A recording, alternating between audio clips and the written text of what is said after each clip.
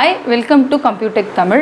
இன்னைக்கு என்ன டாபிக் பார்க்க போறோம் அப்படினா data types. நம்ம இதுக்கு முன்னாடி data types part 1 வீடியோல பாத்தீங்கன்னா what are the data types introduced in C++? C++ல என்னென்ன data typesலாம் நியூவா இன்ட்ரோ듀ce பண்ணிருக்காங்க. ஏன் நம்ம நியூவா இன்ட்ரோ듀ce பண்ணிருக்காங்கன்றோம்னா C++ல C ல இருக்க எல்லா data typeம் இருக்கும் plus new data types C++ க்குன்னு ஸ்பெஷலா இன்ட்ரோ듀ce பண்ணிருப்பாங்க. சோ அத பத்தி பார்த்தோம். இப்போ what are the fundamental data typesனா என்ன எக்ஸாம்பிளோட கொஞ்சம் டீடைலா பாப்போம். Fundamental data type அப்படினாலே நம்ம எல்லாருக்குமே தெரியும் primary data type or primitive data type அப்படினு சொல்லலாம். நார்மலா அது int, char, float இது மூணும் தான் fundamental data type. So fundamental data type பாத்தீங்க அப்படினா basic primitive data type அப்படினு சொல்லலாம். Basic primary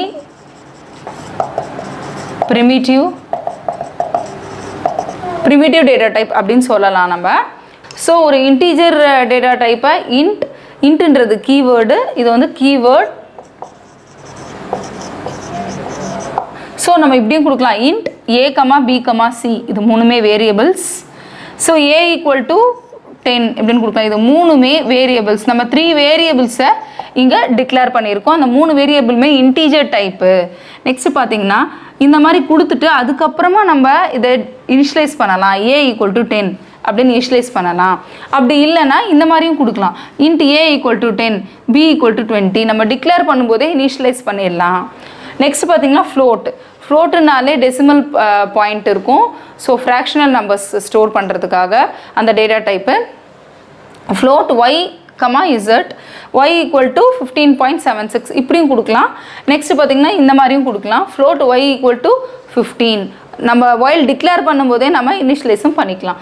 சோ அதே மாதிரி char choice equal to a character அப்படின்றது ஒரு சிங்கிள் கேரக்டரோ அப்படி இல்லனா ஒரு ஸ்ட்ரிங்கை வந்து அக்செப்ட் பண்ணிக்கிறதுக்காக ஸ்டோர் பண்றதுக்காக தான் இந்த கேரக்டர் டேட்டா டைப்.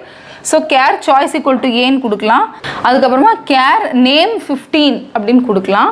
சோ இப்படியும் கொடுத்துக்கலாம். இந்த character data type இந்த நேம்ல வந்து 15 characters வரைக்கும் இந்த நேம் கொடுக்கலாம். நம்ம ஒரு நேமை வந்து ஸ்டோர் பண்ணலாம் அப்படினு அர்த்தம். நெக்ஸ்ட் char name இந்த computec இங்க வந்து நம்ம எம்டியா கொடுத்துக்கலாம். இண்டெக்ஸ்ல computec அப்படினு சொல்லிட்டு நம்ம ஸ்ட்ரைட் அவே இனிஷியலைஸ் பண்ணிடலாம்.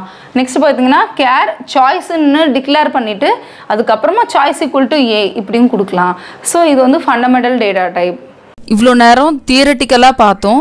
ஃபண்டமெண்டல் டேட்டா டைப்ஸ் எல்லாம் என்னென்ன இருக்கு அப்படின்றத எப்படி நம்ம டிக்ளேர் பண்ணணும் அப்படின்றத தியரிட்டிக்கலா பார்த்தோம். இப்போ பிராக்டிக்கலா பார்ப்போம். வாங்க டர்போ C++க்கு போவோம். டர்போ C++ ஓபன் பண்ணிட்டோம். Turbo C++ ஓபன் பண்ணிட்டோம். நான் ஆல்ரெடி ஒரு example program fundamental data டைப்ஸ்க்கு type பண்ணி வச்சிருக்கேன். அதை ஓபன் பண்ணிப்போம். சோ இங்க பாத்தீங்கன்னா ஃபர்ஸ்ட் ஹெடர் ஃபைல்ஸ் எல்லாமே கொடுத்தாச்சு. void main குள்ள வந்துட்டோம். clear screen கொடுத்துட்டோம். ஒரு ஸ்டேட்மென்ட்டை நான் வந்து பிரிண்ட் பண்றேன். just welcome to computec அப்படினு பிரிண்ட் பண்ணிட்டேன். சோ இங்க நான் என்ன பண்றேன்னா டேட்டா டைப்ஸ் எல்லாத்தையுமே நான் வந்து இங்க பிரிண்ட் பண்றேன். integer, char, float, double அப்படின்னு இந்த 4 டேட்டா டைப்பையும் டிக்ளேர் பண்ணியிருக்கேன். இன்டீஜர் டேட்டா டைப் நம்பர்னு கொடுத்துருக்கேன். அந்த நம்பர் ஏதாவது ஒரு நம்பர் 4ன்னு இனிஷியலைஸ் பண்ணிட்டேன்.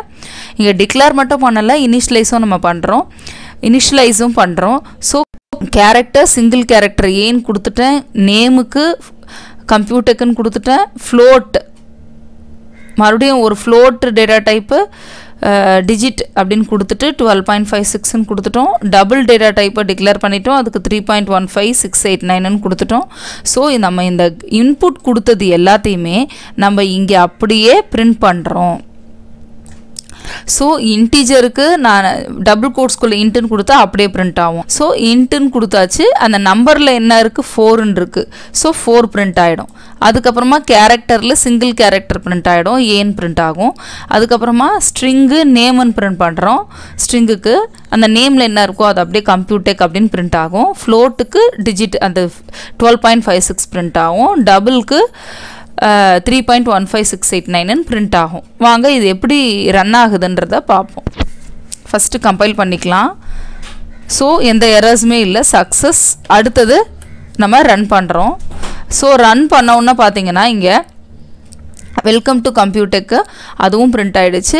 இன்ட் நம்ம அங்கே இன்டீஜரில் என்ன இனிஷியலைஸ் பண்ணியிருந்தோம் 4ன்னு பண்ணியிருந்தோம். ஸோ அதை அக்செப்ட் பண்ணிக்கிச்சு பிரிண்ட் பண்ணுது. கேர் ஏன்னு கொடுத்துருக்கோம், அதையும் அக்செப்ட் பண்ணிக்கிச்சு பிரிண்ட் பண்ணுது. ஸ்ட்ரிங் கம்ப்யூடெக் அதுவும் பிரிண்ட் பண்ணிடுச்சு. 12.56 பிரிண்ட் பண்ணிடுச்சு. டபுளும் பிரிண்ட் பண்ணிடுச்சு. ஸோ இதுதான் வந்து ஃபண்டமெண்டல் டேட்டா டைப். நம்ம இப்படி தான் கொடுப்போம், இப்படி தான் ப்ரோக்ராமில் இப்படி தான் டிக்ளேர் பண்ணுவோம், இனிஷியலைஸ் பண்ணுவோம். ஸோ ஸ்டூடெண்ட்ஸ் இப்போ நல்லா கவனிங்க. இப்போ இங்கே என்ன பண்ணுறேன், இங்கே இன்ட்டுன்னு இருக்குது, அந்த இன்ட்டை நான் டெலீட் பண்ணிவிட்டு கேர்ன்னு கொடுக்குறேன். கேர் நம்பர் ஈக்குவல் டு 4 கேர்ன்னு கொடுத்துருக்கேன். கேர் டேட்டா டைப்பில் எது மட்டும் தான் ஸ்டோர் ஆகணும், ஒன்று சிங்கிள் கேரக்டர் ஸ்டோர் ஆகணும், அப்படி இல்லைன்னா ஸ்ட்ரிங்கு ஸ்டோர் பண்ணும். ஆனால் இங்கே கேரு நம்பர் ஈக்குவல் டு 4 இந்த கேரக்டர் டேட்டா டைப்பில் நான் 4 ஸ்டோர் பண்ண ட்ரை பண்ணுறேன். அப்போது எனக்கு என்ன ஆகும்னு பாருங்கள். ஸோ இங்கே எரர்லாம் வராது, சக்ஸஸ் தான் வரும். ஆனால் நமக்கு அவுட்புட் எப்படி கிடைக்கும்னு பாருங்கள். இங்கே இன்ட்டு கிட்ட வந்து எதுவுமே பிரிண்ட் ஆகலை, ஜஸ்ட் ஏதோ ஒரு சிம்பிள் மாதிரி பிரிண்ட் ஆகுது. ஸோ நமக்கு தப்பாக இருக்குது, அவுட்புட் கிடைக்கல. ஸோ இதுதான் வந்து இன்டீஜர்னா இன்டீஜர் தான் கொடுக்கணும், கேரக்டர்னா கேரக்டர் தான் கொடுக்கணும். ஸ்ட்ரிங்குக்கு கேரக்டருக்கு சிங்கிள் கேரக்டர் அப்படின்னா ஸ்ட்ரிங்குன்னு கொடுக்கணும். ஃப்ளோட்டுக்கு ஃப்ளோட்டிங் பாயிண்ட் கொடுக்கணும். டபுளுக்கு டபுள் அது என்ன அதை அக்செப்ட் பண்ணிக்குமோ, என்ன ஸ்டோர் பண்ண முடியுமோ அதை மட்டும்தான் அது பிரிண்ட் பண்ணும். ஸோ இப்போ உங்களுக்கு டிஃப்ரென்ஸ் தெரிஞ்சிருக்கும்னு நினைக்கிறேன். ஸோ இது வரைக்கும் நம்ம என்ன பார்த்தோம்னா C++ ரெண்டுத்துலேயுமே இந்த ஃபண்டமெண்டல் டேட்டா டைப்ஸு கண்டிப்பாக இருக்குது. ஸோ இது வரைக்கும் உங்களுக்கு புரிஞ்சிருக்கும்னு நினைக்கிறேன். ஃபண்டமெண்டல் டேட்டா டைப்னா என்னன்னு உங்களுக்கு புரிஞ்சிருக்கும்னு நினைக்கிறேன். இதில் ஏதாவது உங்களுக்கு டவுட் இருந்துச்சு அப்படின்னா கமெண்ட் செக்ஷனில் கமெண்ட் பண்ணுங்கள், லைக் பண்ணுங்கள், ஷேர் பண்ணுங்கள், சப்ஸ்கிரைப் பண்ணுங்கள். நெக்ஸ்ட் வீடியோவில் மீட் பண்ணலாம். தேங்க்யூ ஃபார் வாட்சிங்.